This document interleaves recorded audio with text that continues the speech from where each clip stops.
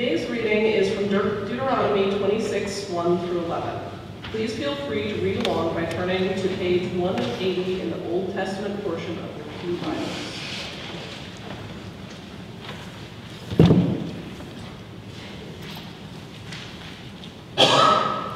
When you have come into the land that the Lord your God is giving you as an inheritance to possess, and you possess it, and settle in it, you shall take some of the first of all the fruit of the ground, which you harvest from the land that the Lord your God is giving to you.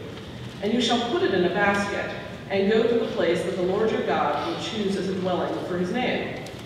You shall go to the priest who is in office at that time, and say to him, Today I declare to the Lord your God that I have come into the land that the Lord swore our ancestors to give us. When the priest takes the basket from your hand and sets it down before the altar of the Lord your God, you shall make this response before the Lord your God. A wandering Aramean was my ancestor. He went down into Egypt and lived there as an alien, few in number, and there he became a great nation, mighty and populous. When the Egyptians treated us harshly and afflicted us by imposing hard labor on us, we cried to the Lord, the God of our ancestors. The Lord heard our voice and saw our affliction, our toil, and our oppression. The Lord brought us out of Egypt with a mighty hand and an outstretched arm, with a terrifying display of power, and with signs and wonders. And he brought us into this place and gave us this land, a land flowing with milk and honey. So now I bring the first of the fruit of the ground that you, O Lord, have given me. You shall set it down before the Lord your God, and bow down before the Lord your God.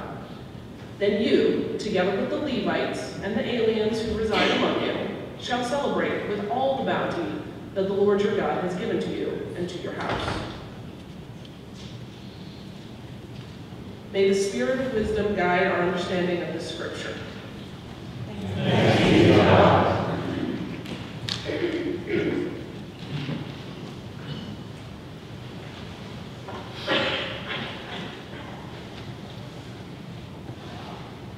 Will you pray with me?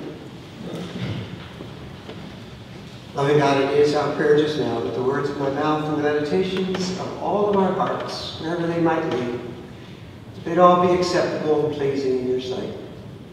For you remain our rock and our Redeemer. Amen.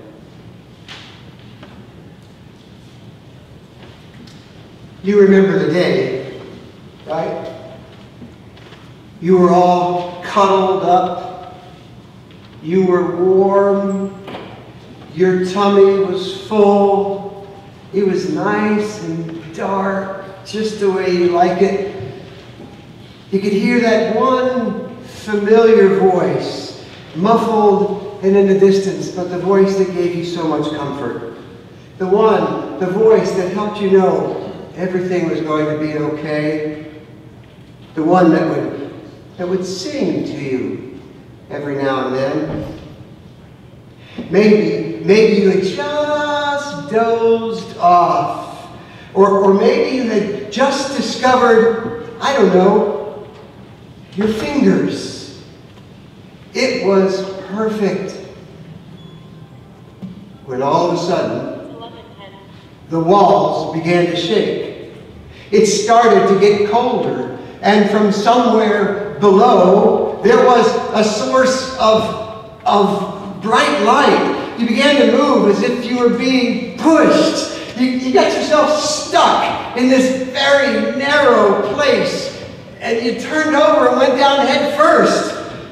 It was a place so small you could hardly breathe, and then all of a sudden you fell. You fell into this cold, bright place. Someone grabbed you from behind and flipped you over. All these shadowy creatures everywhere you looked, off in the distance nearby. Then you felt this sharp pain on your backside. Ow! And then you did something that you had never, ever done before. You didn't even know you had it in you.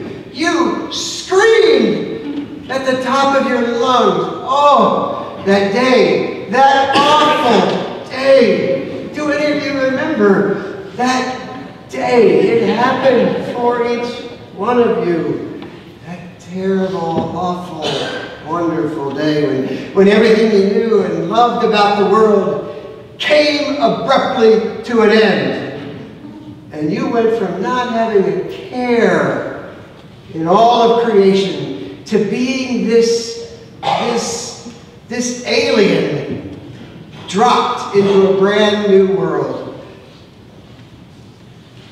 Each of us, of course not all of us, but each of us here managed to survive that experience of being born an alien. We managed to get used to things like getting hungry, demanding to be fed.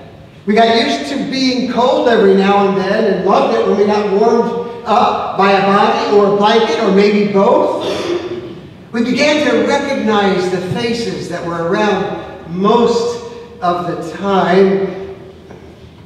We didn't like it much, but we got used to being handed around, held up in the air. We weren't sure about that whole being left in the dark to fall asleep by ourselves thing. We squawked for a while, and it worked for a while. But it began to take longer and longer to get a response from those people that gave us the most comfort. And then when they did come, they started not looking all that happy anymore. So we went ahead and gave it a try, and the next thing we knew, it was daylight again. And all of that was going just fine. Just fine. Kind of adjusted to all that. But then that day came, that next day. That day came when we left our house like we'd done before. But we got dropped off by the people we loved seeing the most. They just left us.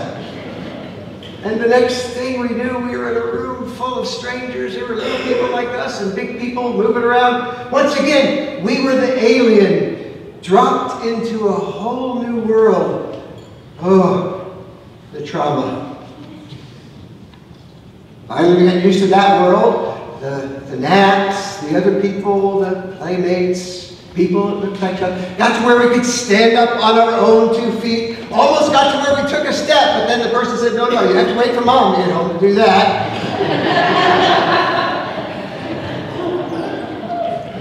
Before long, we were trotted off to an even larger room full of even more strangers, and we were an alien once again. Other kids who looked like us, but more this time. And we had to do things like sit still in a circle and listen. We did get to get projects that we'd take home to that first place, that place we call home. So that was good. But then it was about time to get used to that world, and we were off to a brand new school, I think they called it. And once again, we were dropped like an alien into a foreign land. Backpacks, lunch boxes, riding a bus became a thing. Then we graduated from one school to the next, and then to the next. And each time we were dropped off into this brand new world, each time like the aliens we were. Oh, we have been aliens so often. Some of us moved away from home, maybe off to a place called college. Maybe we moved into our own place on the other side of town. Some of us might have gone into the Air Force or the Navy. We had to deal with things like roommates and dining halls and public transportation. So many steps along the way in this journey we call life, and we were introduced to a brand new world. And at least for a while, we were the aliens, strangers in a strange land, finding our way. Can you ever remember feeling like an alien? In one way, the text that Kathy read for us is a rehearsal of the Jewish people, the Jewish tribe, becoming a nation. A wandering Aramean went down into a foreign place called Egypt and lived there as an alien. And there became a nation, great and mighty and populous. But just about the same time we got used to that status quo, here come the Egyptians, treating us harshly, afflicting us, imposing hard labor upon us. Things like learning how to walk and write and read. Things like learning chemistry and manners and socially acceptable behavior.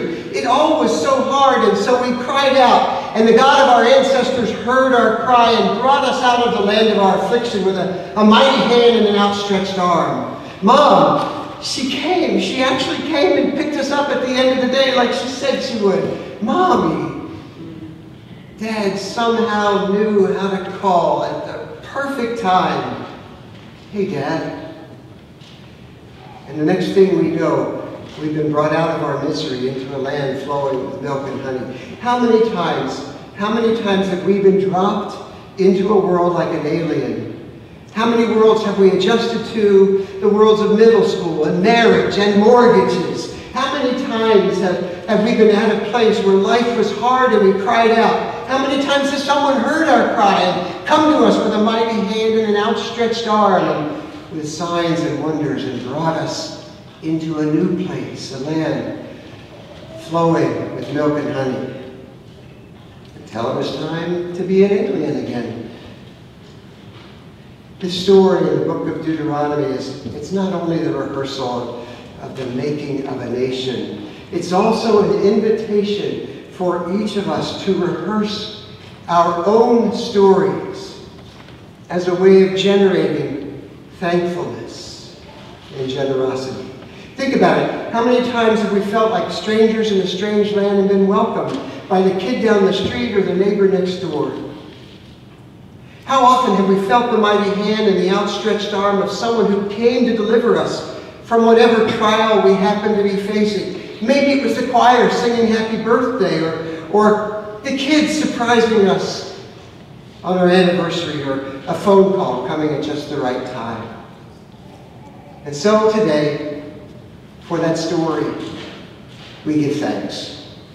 Today we give thanks for all those people who from the very early days of our lives, from the beginning, have made us who we are.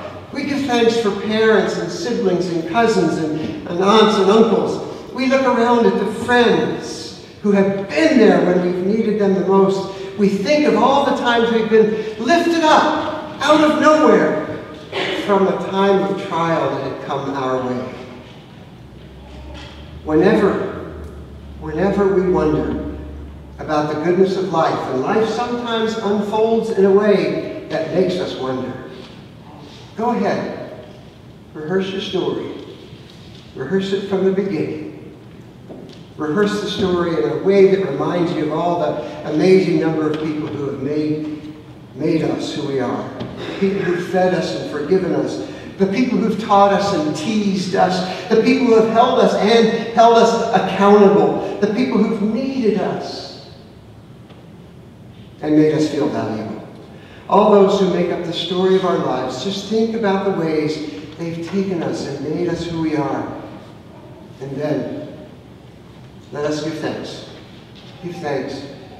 First, by demonstrating generosity in our own way of being, giving away the first fruits, as the book of Deuteronomy might say, and then by finding and welcoming anyone who has that alien look about them, a stranger in a strange land. Woven into the fabric of the Hebrew nation. Did you hear? Aliens were supposed to be welcome at that first table of Thanksgiving. Woven into the fabric of the nation was the command to welcome others as they had been so welcomed. And Jesus came out of the same tradition, steeped in the command to welcome strangers. And he made that same welcome the hallmark of his ministry. And so, this Thanksgiving, so go around the table and offer the things for which we are thankful. Let us give thanks for the alien we've not yet met, the stranger in the strange land, and the welcome that will be ours to offer.